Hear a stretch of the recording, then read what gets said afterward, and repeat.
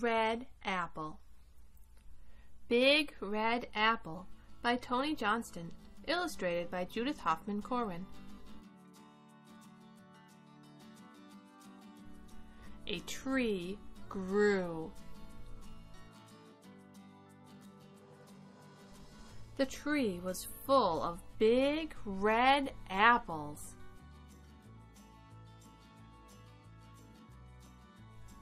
Wind came. It blew with a big, loud whisper.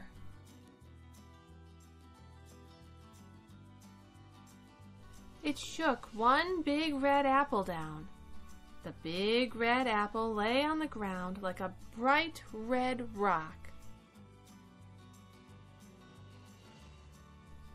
A worm came. Like a tiny mole, it ate a tiny hole in the big red apple. A bird came.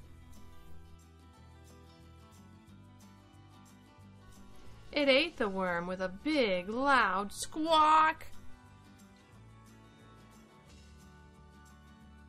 It pecked the big red apple, then it flew off.